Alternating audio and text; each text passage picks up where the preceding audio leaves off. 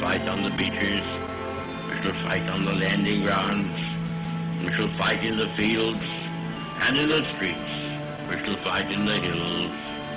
We shall never surrender. The constitutional point of view was critical for Jefferson's support of the Bill of Rights.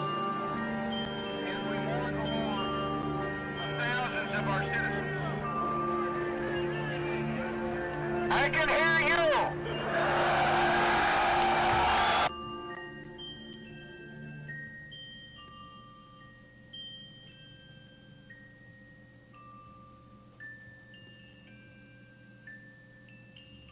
Is time running out? It's Saturday. Welcome to the Hayden Collins Radio Program, the Intelligence Syndicate. And I know my voice is a little off this week. We had fun. Oh, did we have fun. And while we were out having fun, the craziness of the political scheme changed a little bit.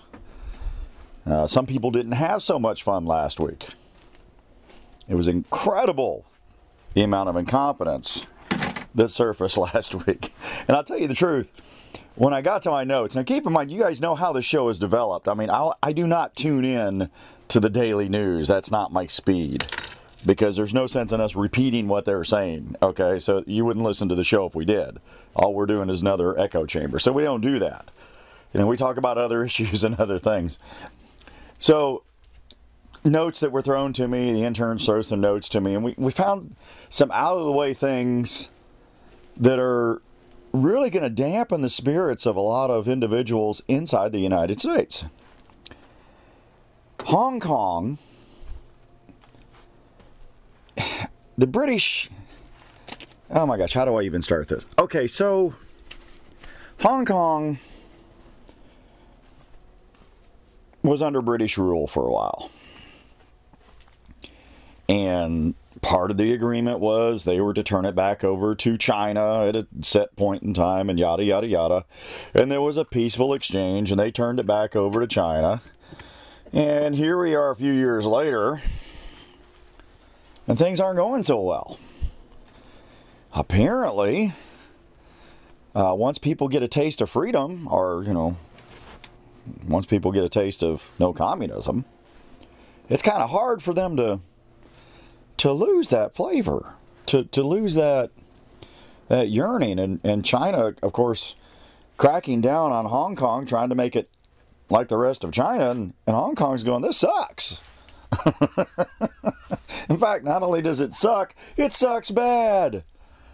This communism thing really bites. We're working hard and you're taking all of our money and giving it to somebody else. We earn this money. It's our money. And you're giving it all to somebody else.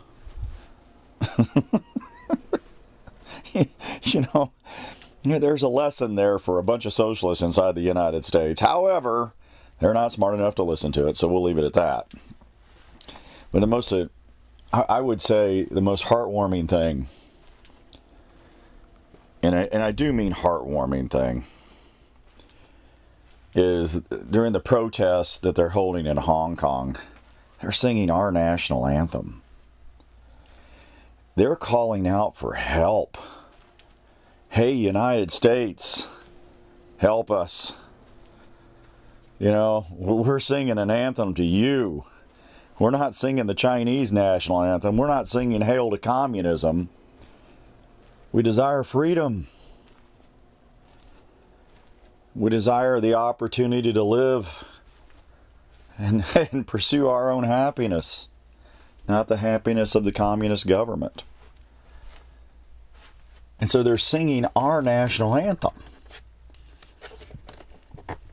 That, I don't even know how to explain that. You are in communist China, where you don't have freedom of speech, and you're protesting, singing the American national anthem while China's in a trade war with the United States. I don't think the people of the United States understand how these individuals in Hong Kong are risking their lives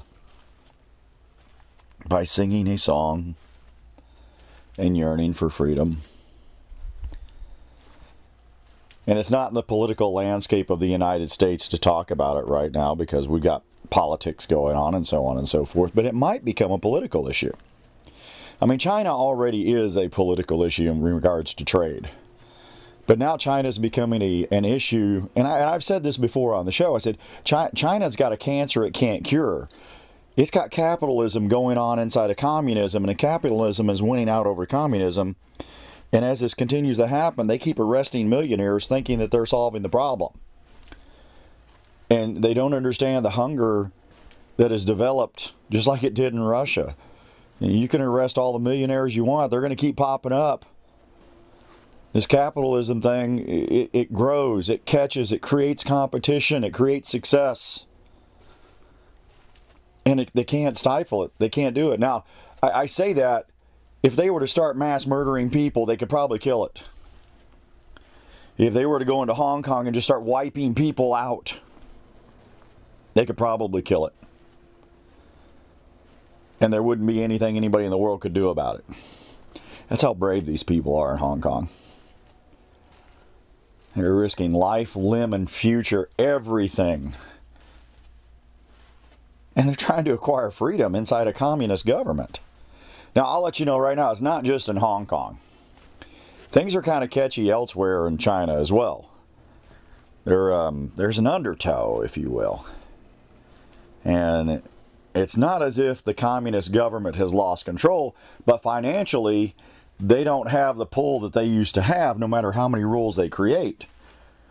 No matter how many conditions they create, the condition of the people and their wants and needs are exceeding the government's ability to provide. And I'm not talking about services. I'm talking about the confidence in the government and freedom. There are some serious things to watch here.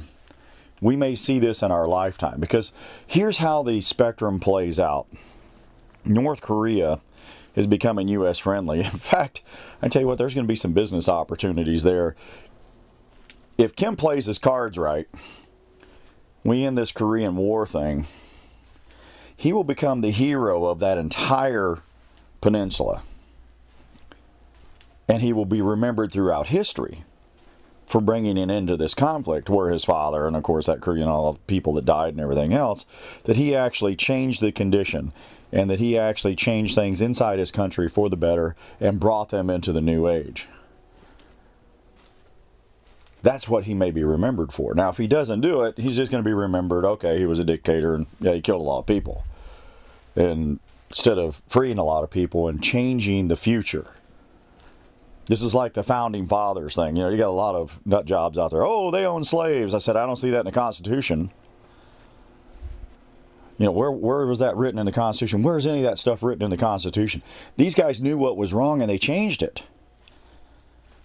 They were changing it for the future. They knew what was wrong. They were correcting it. What you ought to think about is what happens if they didn't correct it. Where would you be now?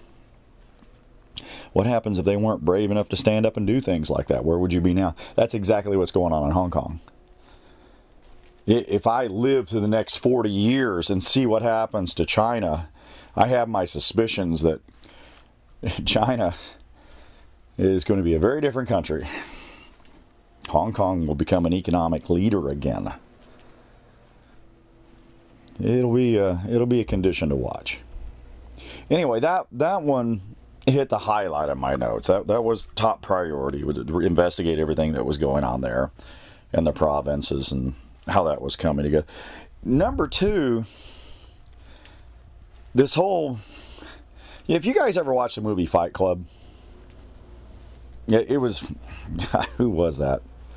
The guy that was in Mr. and Mrs. Smith. I forget his name. He was in that movie. But the Fight Club, the whole thing is you don't talk about Fight Club. If you talk about Fight Club, you know, we're going to come and kill you and things like that, right? And, you know, there's a whole movie about it. It's kind of neat, but, you know, it's Fight Club. If you take that premise and apply it to what's going on with Jeffrey Boy, who apparently committed suicide by strangling himself under suicide watch in a federal penitentiary, we have what's called Sex Club. You don't talk about Sex Club, because if you talk about Sex Club, we'll kill you, but everybody's in the Sex Club. And you got to be a part of the sex club, but don't talk about sex club.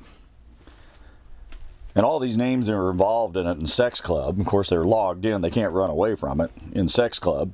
We're going to see a lot of mass suicides because they're going to be talking about sex club. They're involved in sex club. Some of them are even moving assets right now out of the country.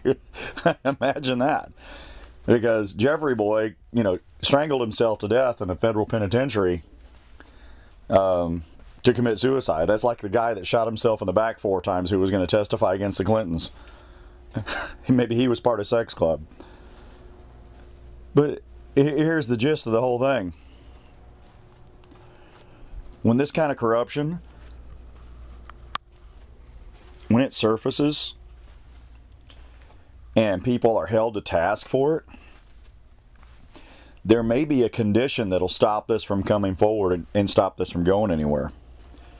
Because if it involves so many people in government that it undermines the credibility of government and the American people, they'll brush this under the rug. That this kind of control will continue because it's too big. It will destroy the confidence. It will destroy the well-being of the nation. So if nothing's done about it, you'll know how big it is. If nothing's done about it, you'll know how much control it has. And the devastating thing is, these kids that are involved in this, that their lives are ruined because of this, they'll never be right. They'll never be right. And they become victims of the machine. It's strange, once you find the machine, you find the components of the machine and how it's funded. The machine destroys itself, so you can't find any more of it. It's compartmentalized. Don't talk about Fight Club. If you talk about Fight Club and you're in Fight Club, we're going to kill you. Crazy movie. Strange how Hollywood, sometimes, if you just change the title, hits the nail on the head with reality. It's like, oh my gosh, Hollywood. Well done. Good job on that. All right, so school has started. And everybody's going back to school. And we have the new numbers from last year. We're actually looking at the numbers from last year. And I like talking about this. This is kind of the educational thing. This is the control study group, if you will, for ongoing educational efforts and the trends in education and where it's going. So we got to look at all the numbers from last year. We actually got them the first of this month. We're looking at not only budget numbers, but school cost numbers. But the most important thing was we're looking at students, student population, and the different realms of education they are receiving. Now, this means a lot when it comes to funding. This means a lot when it comes to how schools are set up and put together and how they move forward. You know, how many students per classroom, how many teachers they hire, so on and so forth. So I would say that it's less than a 3% change across the board. But here are the changes. Here's how interesting the changes are. The high school dual education program is growing. Vocational school is growing. That's the biggest growth. The vocational school program is the biggest growth. That one is, that's the boom growth. And it's actually pretty good. Now, what you see a decline in numbers in, this was kind of awkward, if you will, but there's a decline in college freshmen. Not necessarily per school, but I mean overall. There's a decline in college freshmen. And not a whole lot of people are talking about it. You know, there's this boom in higher education. It looks like the bubble may bust. And this may be the second indicator. The first indicator was last year. This may be the second indicator. The high school enrollment appears to be normal based on last year, so that broke even. The homeschool enrollment, now understand, I know I just said high school enrollment stays the same, but some of the high schools count dropouts. So they'll say, oh, they dropped out, and the dropouts will go get their GED, or the dropouts will go get, they'll go to homeschool, or they'll start schooling themselves. the homeschooling, and this was the biggest number, and it was 2.8%, has increased by 2.8%. Now, this is a steady increase from last year as well. And you go, oh my gosh, what are they doing with homeschooling? You know what? The programs, some programs you still pay for, the heavily credible programs online you pay for, you pay tuition for, there are doctorates involved, so on and so forth. The state programs, where the state is trying to capture this, and this is where the state's in trouble. The states are trying to capture this, so they provide free online education for anybody who wants to sign up for homeschooling through the state. But there's criteria there, of course. I mean, there is. It's accreditation, yada, yada, yada, so on and so forth. And the private homeschool groups don't have the same criteria, but they still meet the needs in the educational programs for the student. This is becoming very attractive for a lot of people that don't want the headaches of the socialized school system. And I say socialized school system, it's the one size fits all. So school systems, let's take it on the public school system side, they're changing the way they do business. There are charter schools out there now that are competing with public schools. There are vision schools out there that are competing with public schools. And the public school systems themselves are changing the way they do business and changing the way they educate children, because they realize they're losing an audience. They realize they're losing customers. And that's what this is. They're in business to educate children. And they're losing customers. And this is bad for them. Very, very bad. Because they got to, collect taxes to keep those brick and mortar schools open. So the other side of this is the numbers that we're looking at. I open this up saying, hey, we're looking at numbers for how much schools cost to keep open, which ones are closing, which ones are keeping open, and so on and so forth. And there's an actual decrease, huge decrease, in capital spending for building new schools. That's what I just said. Building new schools. Now, the numbers have, with inflation, of course, what little there is, have stayed the same for repairing the schools they currently have and doing general maintenance on those schools. But there's I don't want to say it's a construction hold, but there's not a whole lot going on with construction in new schools. And another indicator that this is kind of awkward for the public school systems, would you believe it's called the school bus measurement? How many new school buses are purchased for a school system? Is a judgment of how active the school system is, or how much, they have to go pick up and deliver to games and, whatever the case may be. Oh, this football team's, so school buses used everywhere. The purchasing of school buses is dropped. And you're saying, okay, Hayden, a lot of parents are taking their kids to school. Yeah, but a lot of kids are going to vocational school now, and more than 3% increase, well, almost 3% increase of kids are now homeschooling. Well, the routes are the same, Hayden. Those buses still have to travel the same routes. Yeah, but they're not making as many stops. In fact, some routes may have been modified and routes may have been eliminated. And where a bus was full before, now it's halfway, so it was able to pick up more kids on a different route, which eliminated a bus. All right, so here's the educational trend. And I'm sorry for my voice. I've already apologized more than once. I hear it cracking everywhere. Here's an educational trend. If the trend continues, will we see brick and mortar schools for K through 8 only? And high school will be limited. They'll have some high schools that are brick and mortar. But the growth in homeschooling at high school level may increase based on the fact that, other than going there and and saying yay football team or yay basketball team or sporting event or something to that effect, the high schools are not providing the students what they need with this large growth in vocational programs. Hint 1.